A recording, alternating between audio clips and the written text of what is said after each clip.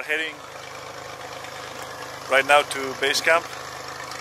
The plane just arrived and we're gonna get all the gear loaded and hopefully have a successful hunt.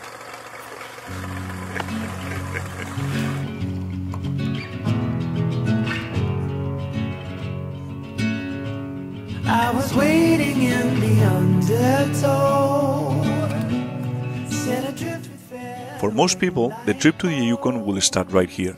But for us, it started back in 2005 when my dad decided to take me for the first time to the Yukon, just when I turned 18. He fell in love with the Yukon back in the 70s, and since then, it has been his favorite place to travel. Waves that shake me out of my skin. Never been so easy, losing my direction. My bearings have me south of home, but I've been wrong before. I was waiting in the undertow. Back then, I was a young kid full of dreams, and my dream, after watching and reading so much about the Yukon, was to harvest a moose with a traditional bow. I was waiting in the undertow. Sure enough, after 15 days of hunting without a single opportunity, I realized that hunting the moose wasn't as easy as it looked, as densities of animals in the Yukon are very low.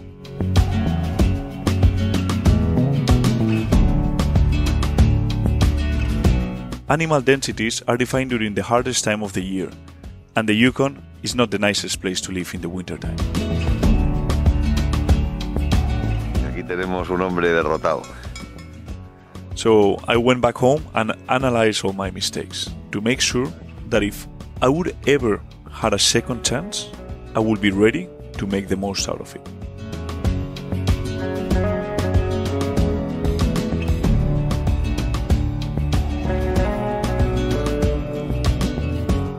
So we made it alive, 2 flight trips, and we are in camp. Thanks God. We saw 2 moose in 200 kilometers, so... And 50, at least 50 rams. Well, no rams, 50, yeah, 50 sheep. 50 sheep. So... Let's see what happens.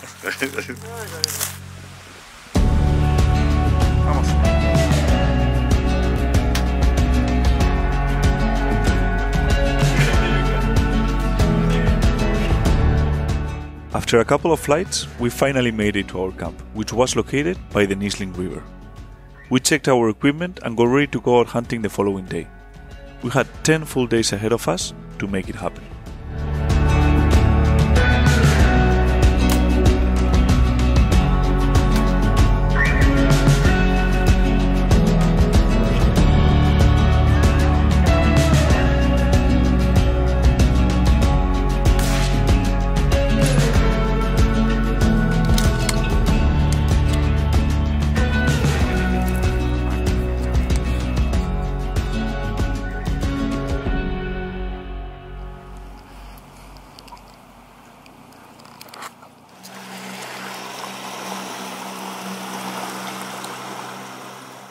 There are several ways of hunting moose, and on this trip, instead of repeating a horseback hunt like we did last time, we decided to try something different. Our plan was to use a boat instead to travel along the river, a new way of hunting that we were really excited to experience.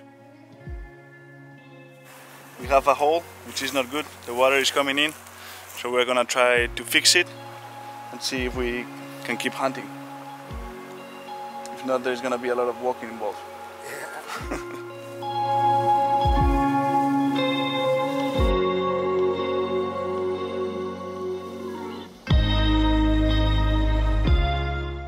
One of the best times of the day was definitely catching up with Dad around the campfire and sharing our daily stories.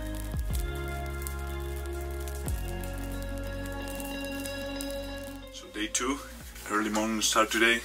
We're gonna take advantage of the first hours of the day. It's super cold now, so Things should be getting better. Let's go.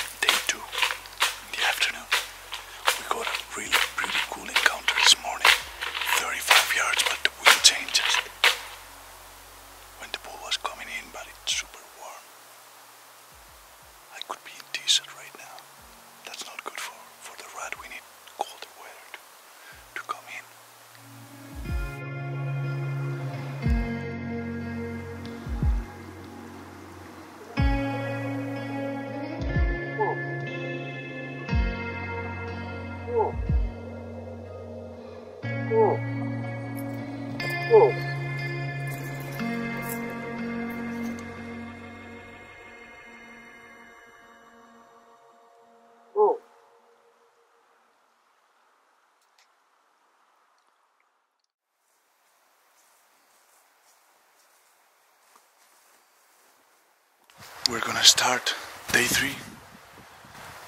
Beautiful sunrise, but still a little bit too warm. But according to Dom, today is the day, so we'll see.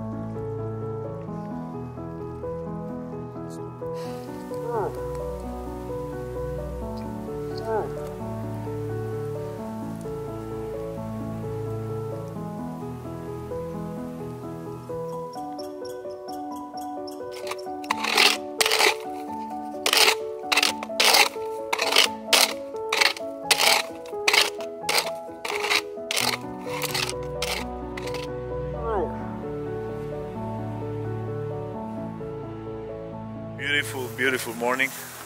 We saw 2 bulls, but not big enough. And now we're back in camp. Something went wrong with the motor, the oil, the gas. We had to came back to camp to try to fix the motor. But the weather is cold. It's way colder now, so we hopefully will be back in the river pretty soon. This is getting better each day, so.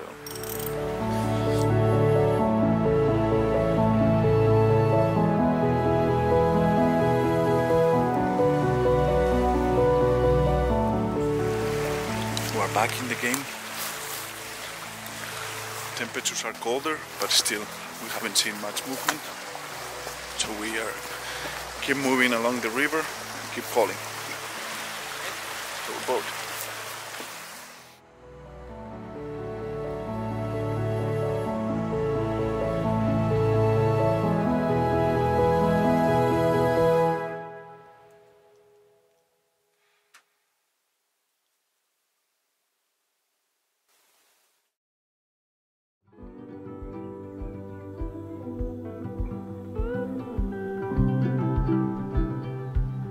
So, Captain, what do you think about the boat? What's going on? The boat is fucked. It's a piece of shit. It should be fucking sank with a bunch of rocks, and we'll build a raft, and then we'll float down. That'll be the best bit for this frickin' outfit. It's a submarine, Class A, nuclear. We're retroactive, not fit for duty. There is water inside the boat. We have another big hole, or the one we had before, open again. and we need to get back to camp. Every single day, every single morning, afternoon, we're having problems with this boat. But we need to get it fixed properly for when the good times start. We can be hunting full time. But this is hunting. Let's see if we can fix it and we can get back in the river. Some days are just better than others, but maybe it was nature trying really hard to send us a message.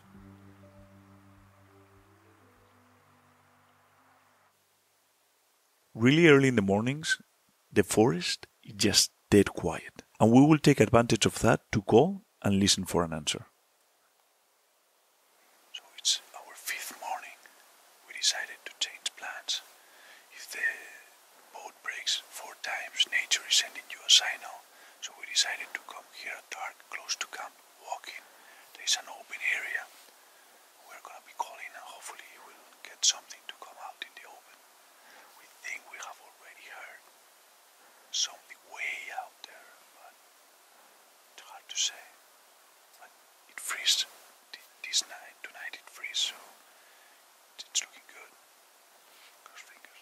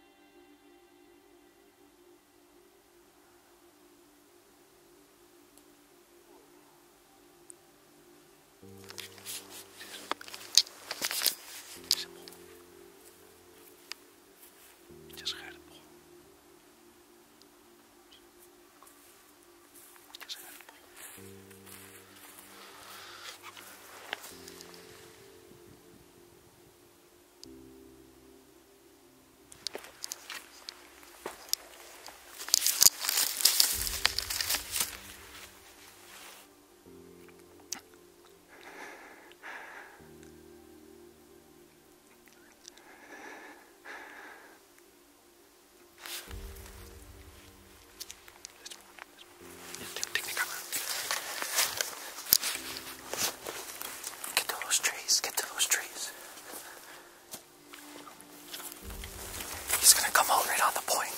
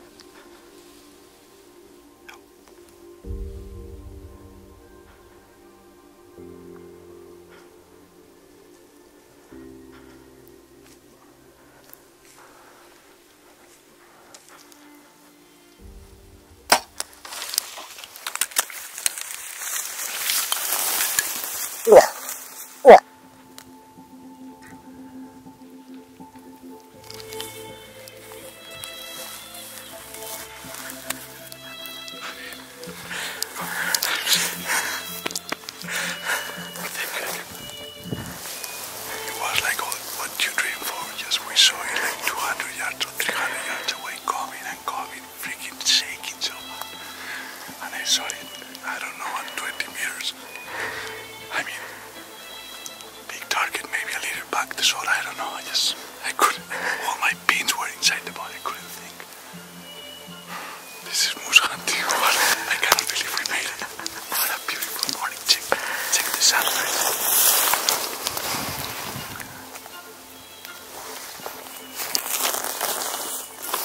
There is the arrow.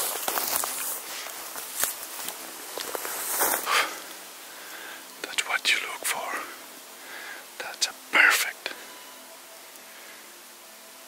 The body's freezing. That's a perfect shot. We got that bull. We got that bull.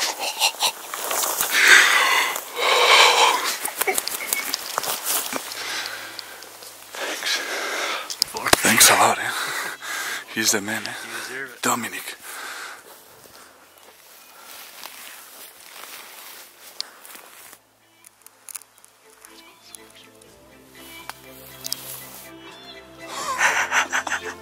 Right on, brother.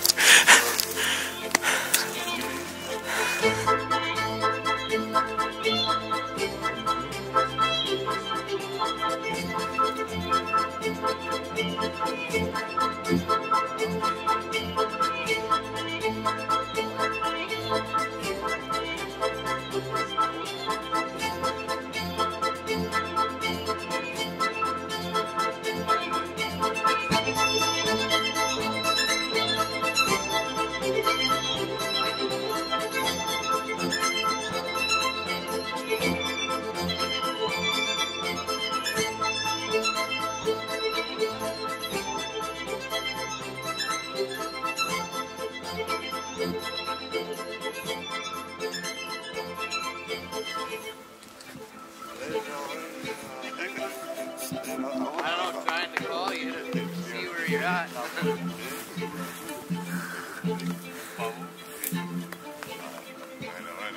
Good, buddy. Where's he at? Butardo smoking.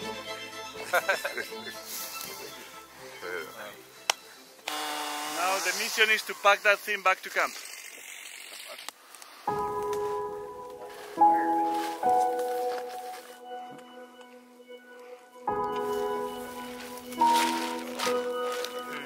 Tighten her up. Oh yeah.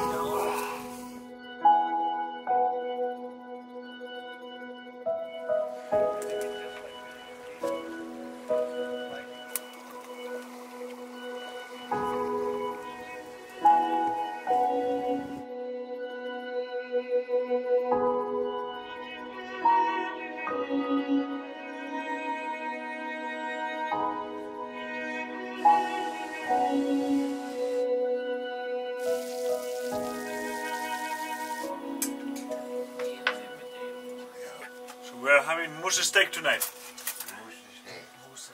Teamwork. Yeah. The best part about shooting my moose is that I could join now my dad to harvest his.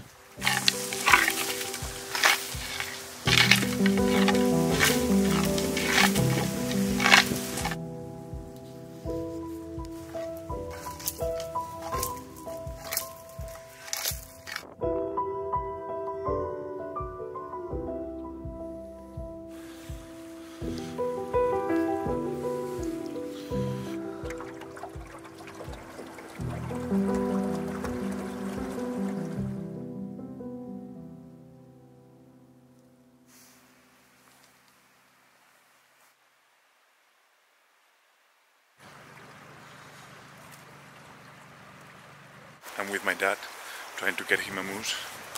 I have already made one call so far, but not much movement, still warm. We need some rain, the river is running pretty low, and if it doesn't rain pretty quick, we're not going to be able to travel the river. So, let's see. Keep you guys posted.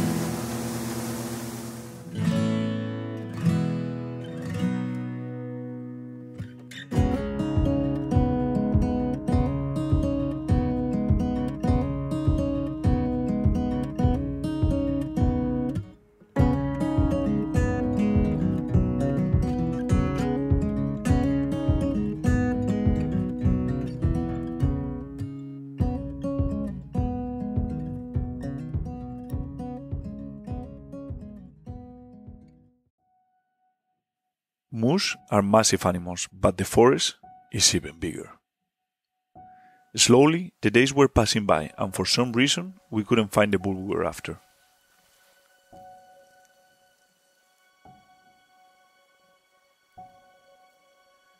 On the afternoon of day 8, on our way back to camp, we decided to make one last stop to check a cow that we had seen before, in hopes that with the rat warming up, she wouldn't be alone anymore.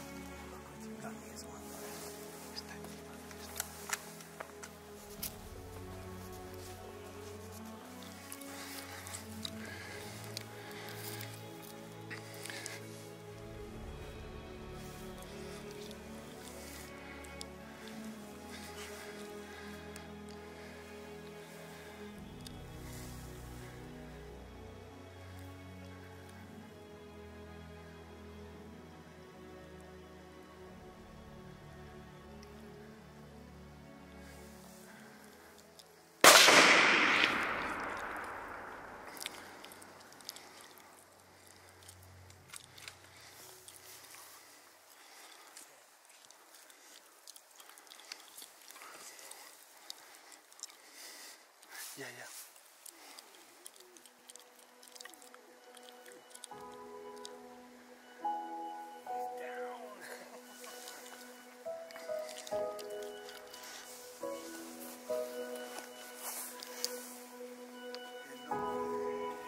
Papá. Papá. Papá.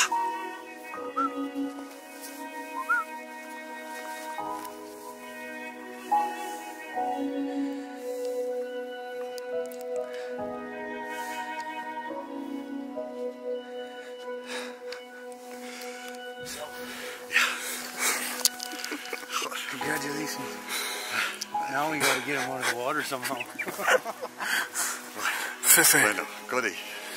Good. That's our moose. That's the one. That's the one. Our moose. Bueno, jefe. Beautiful fronts. We got the moose. We have got the moose. We have been chasing this I don't know what we're gonna do. It's in the middle of the water. I'm gonna go down and get the boat. Okay, you go with the boat then? We just got the moose. Right 10 on the front. It's a beauty, but we need to come up tomorrow and try to get it out of the water. Yeah. Hope it will be floating. Beautiful moose. And we just have tie it down so it doesn't disappear overnight. Son of a gun. It's a beauty. Look at the front on that side. Mira al front de la izquierda. Big front. Real nice. Es que todavía queda, de front, 1, 2, 3, 4, 5, 6, 7, 8, and 10 on that side. Mira, mira, que todavía está bajo el agua. Nice moose. Real nice. Papá, mira, mírame. Enhorabuena. Congratulations.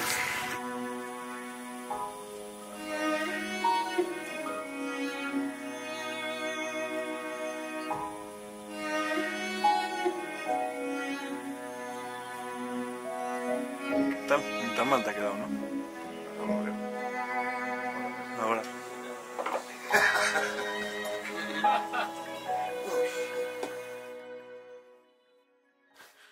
Operation rescuing the moose from underwater. Let's see how this turns out. Let's check it out.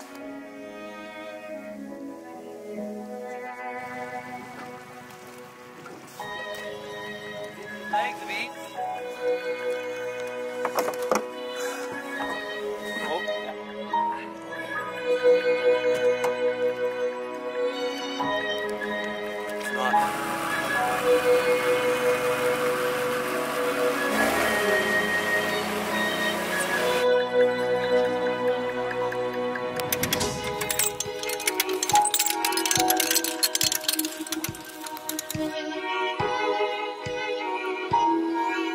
Bueno, aquí estamos con el alce, que ya lo hemos llegado casi a la orilla.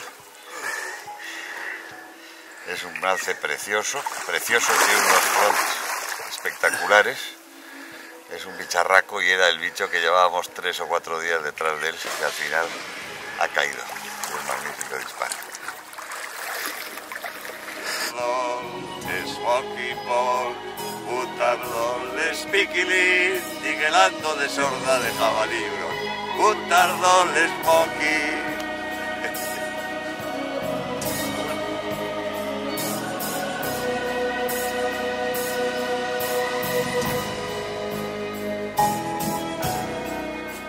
My dad has been lucky to travel all over the world hunting, but still, up to this date, if he will have to pick only one hunting destination and animal, it will still be the Yukon moose.